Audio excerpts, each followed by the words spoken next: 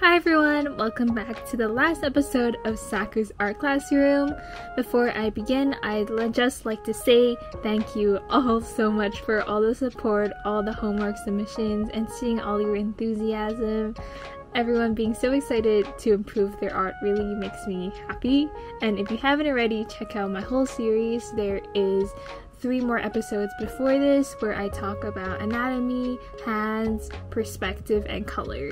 So without further ado, let's move on to today's class. I can totally speak today, which is shading. Woo! So this one was also really highly requested, so I thought it was kind of like following a process, because when you do a drawing, you start with like sketching, and you're drawing humans, you need to know anatomy and hands, and then perspective, which is kind of in sketching as well, and then you move on to coloring, and then you move on to shading. So yeah, before we start, I just like to do a quick exercise, which is, do you know where the light source is exercise? So I'll give you guys maybe like 5 seconds to think. Okay, cool. You probably have your answer because this is quite straightforward. So the light source on these pictures, on the left here, this picture, the light source is from here going down from here. So it's more like here going down to here, here going to here. It's through like this window thingy of the bridge hitting my face, the sunlight. So that's why the sun hits there, while this side is filled of shadows. And because this is done during like, I think, golden hours, so the sunlight will be more harsh, so you can see there's kind of some cell shading action going on, where it's not blended, where you can really see the shadows. And yeah, for the second one here, it's a bit trickier, but if you answered that it came from behind, then you are correct. So the lighting hits from behind, which is why the face is kind of dark, especially compared to this photo. And yeah, so the reason I want to say this is that every drawing that you create, you need to know where you're going to put the light source. By the way, if you did not know, these are photos from my Saku art shop, and I actually just have a shop update. You see this cool notebook. It's actually blank, and a sketchbook, kind of, even though it's more like a notebook but blank, but you can buy it and draw in it and like take notes in it. It'd be really cool if you can come support and buy some of my stuff. And you see this really cool bucket hat? Well, it's back in stock, so maybe you should check it out. I just needed to plug because yeah, I'm just very excited and proud of my merchandise. So if you want, you can go check it out. So yeah, the link will be in the description. It's sakuartshop.bigcartel.com. Okay, anyways, enough with the self promo. Let's move on. So here is a cheat sheet I just found by googling, so you can see how the light sources in different angles will really change how the shading of that person or subject will be. So let's start here. For example, so basically this one, it says flash 45 degrees down, so imagine the camera is above you. So okay, this is the person. Let's do a side view. Here's the light source. It's kind of shining down like this, so that's why there's a stronger cast on here. It's kind of like knowing your directions. And then as for this one, because this is facing 0 degrees, so it's straightforward here. This one's 45 degrees, so it'd be like here to here, so which is why it's brighter on this side and like darker on this side. The main concept you need to get with shading, the shading, is that there's always going to be a start. I really cannot speak today. There's always going to be a side that's lighter and always a side that is darker. So where the flash hits, of course, that will be the lighter side, and that will create a large shadow. And the harsher the light is, the stronger the shadow is as well. Harsher like means like bright, but also like very like focused. Like sometimes when you're in sunlight, the shadow is not that noticeable because it's like not like very direct. It's like everywhere is kind of like shining on you, so it's less direct, so therefore you have less shadow. I don't know if that makes sense, so you also have to keep that in mind, is how harsh the lighting is. So following that logic, that's just the camera rotating upwards, and then for this one, the camera, the flash is just directly above, so not above here, but like here and going straight here. And then it's the same thing, you rotate it and you can see how the light, different rotations can affect the shadow. Dude, I don't know why my brain's like fried today. So I hope you guys understand what I'm saying, and same for here, but this one is just the light is on the bottom and it's shining up. Cool. So if you want, you can take a picture. This photo is not by me, it's by DIYphotography.net if you're interested. Yeah, it's photography and drawing do have a lot of common. Okay, so let's do some exercises. I drew this just now. It's just a face. So it says 45 degrees. At 45 degrees flash down. So the camera will be like here, facing down like here. It's more like here, facing that way. So that's something really important to keep in mind, is when you're trying to shade, really know where the lighting is. So imagine the light source is here. Let's write LS. Okay, and then let's use a different color.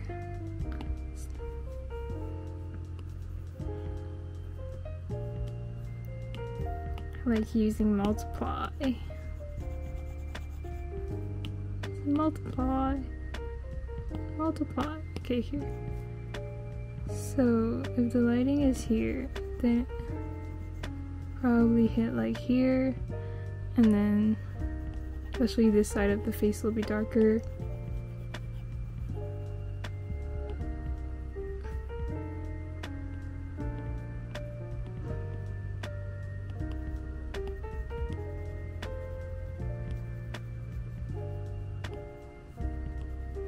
And since it's facing up, this part of the neck will also be darker.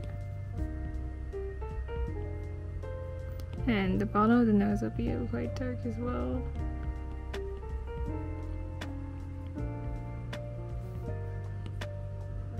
Yeah, so that was pretty straightforward, pretty spot on compared to this one.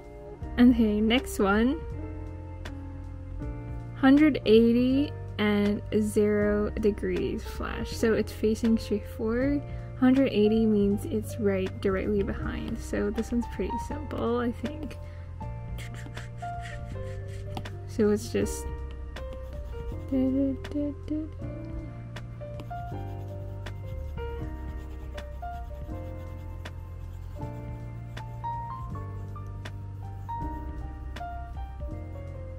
it just like this? 180. Oh, it is. So you just cover it in the face. You can see how the light is shifting too, so that's pretty cool. Okay, last one. 0.45 flash up, so it's down to up. So the camera will be like here and it's going up. So if you think about that, there should be like little shadow like on the neck, and then maybe like more here because there's less light, and then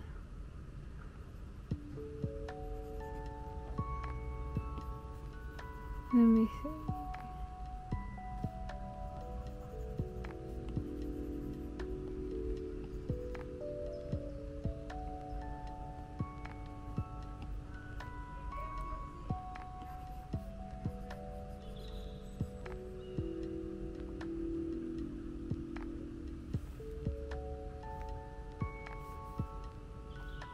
I'm not really sure, actually. Not kind of close. Kind of close. Maybe just more shadow here and like that.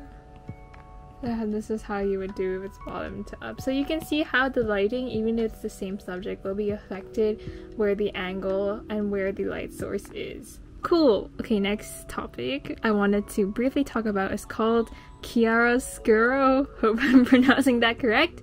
But basically, it is a technique used in fine art, and I really like this technique, so I thought I'd just share it with you guys if you were interested. Okay, let me change back to this color. So chiaroscuro in art is the use of strong contrast between light and dark, usually bold contrast affecting a whole composition.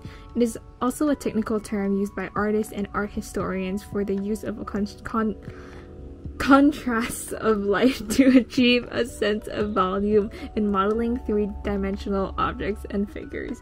So that's what it means.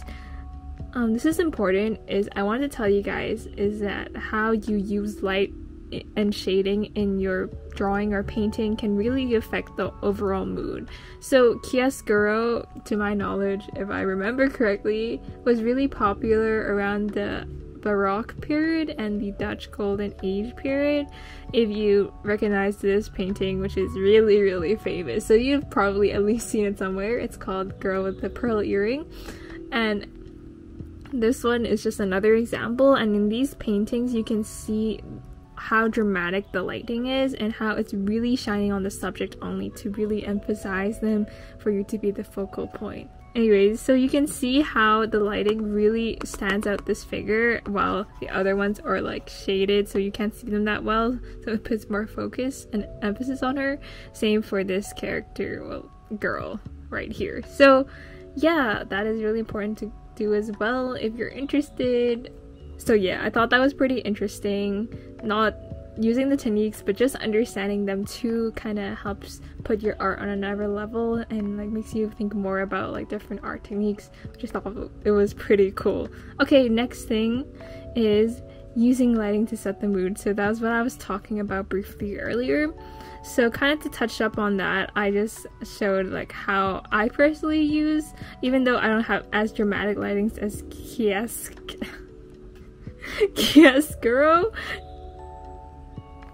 but you can still know that different lightings and moods can help change the overall mood you wanted, the vibes of the drawing you were going for. Okay, so this drawing I've done earlier, it's basically kind of just a visual development kind of I don't even know.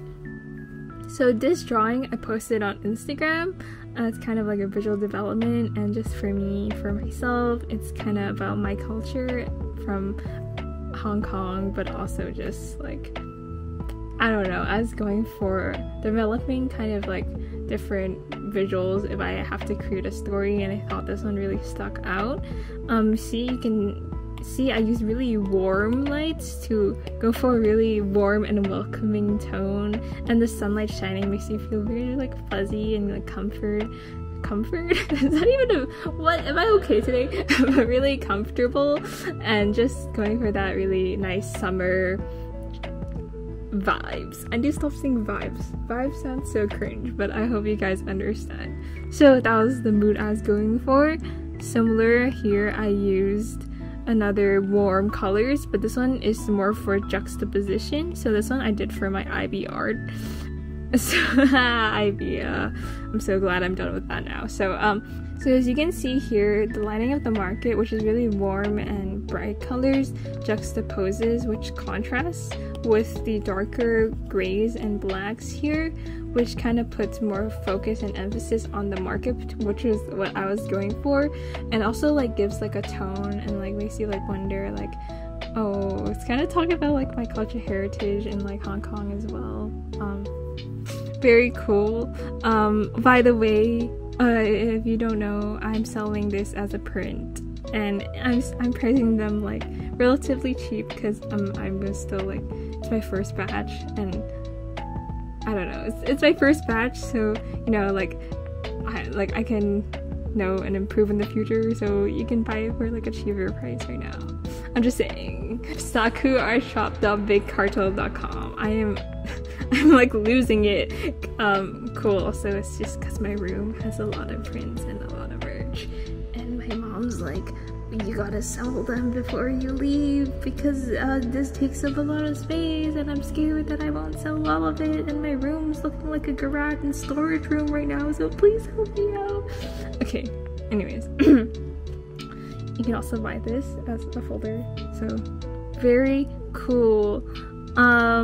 yeah, I kind of just wanted to like tell you guys and show some examples of my artwork, just to tell you guys, like, even though I show you guys a lot of fine art techniques, like paintings, more like realism, baroque, impressionism, you know, like a lot of different types of art, but they can, whatever the period, movement, and style is, you can still apply all this knowledge to your own artwork as well, which I think is really important. So even though you see here I used a very like anime-esque style, but you can see lighting is still really prevalent, just like how lighting is prevalent in these baroque / Dutch golden age artworks as well, which is like a really like a few hundred years ago. So yeah, that is kind of it for this video. It's kind of short, but I think it's short and sweet and covers everything I wanted to talk about for shading. Again, I don't want to just like draw and then you guys just copy what I'm drawing, because I think in that way you won't really develop as your own artist, because in that way you won't really think for yourself and just blindly following someone else, which I don't think is the best way to learn for just anything in general. You know, like the saying, it's like, teach a man how to like fish, no, buy a man a fish, he'll eat the fish once. And then if you teach him how to fish though, they get infinite fish. You know, like I don't know, I forgot how the quote goes, but you know what I'm saying. Like, let's just forget, because that's probably like not the actual saying. Let's just change it to, buy someone lettuce, they only eat lettuce once. But if you teach them how to grow lettuce, they can eat lettuce forever. So you know what I'm saying? Everyone loves lettuce. If you don't like lettuce, please get out. Please get out of this channel right now. You're not, okay, just kidding. But like, how can you not like lettuce? That was a joke, but like, I'm like half joking, because everyone should like lettuce. And okay, see, I am losing it for the last Saku's arts classroom. I've been crazily working on my own projects, most notably my convention booth coming up. So 如果你喺香港咧，可以嚟動漫節睇下我，可以買下我啲嘢。And if not, you can buy my stuff online too, to support. I've been working on that like crazy while trying to film and edit all my videos, which is making me insane. But you know, okay, anyways, that was a nice chatting moment. Okay, anyways, key takeaways. Know where the light source is. And then second is use lighting with the mood to bring out certain aspects of your art, i.e. focal point, mood. Don't forget that you can use colors to help you with shading as well, which I talked about in my colors video, which you can go check out. The link is in the description, or you can just finish watching this video, because that will be the end card too. So yeah, I know my handwriting's really messy, but you know, just neuron activation. Understand what I'm saying. I hope like digest, that's the word. Yes. Okay, cool.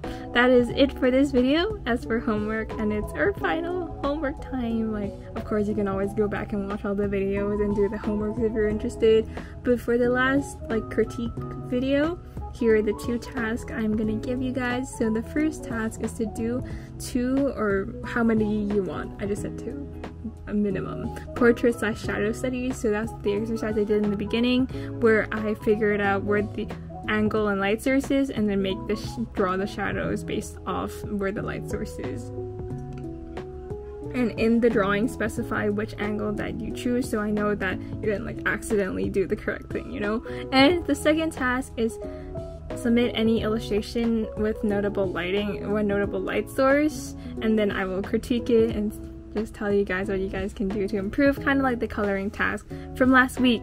So yes, that is it for this and Saku's art classroom final thoughts is that I'm really happy to be able to help you guys on your art journey, and I am really happy for all the support and love you guys have given me for it. So yeah, this is like not the end, of course. I'm still uploading a lot of different content. Most notably, if you've been seeing around, I'll be doing more sketch Hong Kongs where I just go around different parts of my city and just drawing, urban sketching, and vlogging, and also dance covers probably. I don't know, you should subscribe to find out, and maybe your occasional like art tips. Yeah, because I kind of want my channel to inspire people, but I don't want to be solely just art help related, if that makes sense. I just want to be a channel about me and a channel about helping others. So yeah, cool, that's the end of this video, and see you in my next video. And I'm looking forward to critiquing you all for the last time. Well, not last time, but for now, the last time. So bye!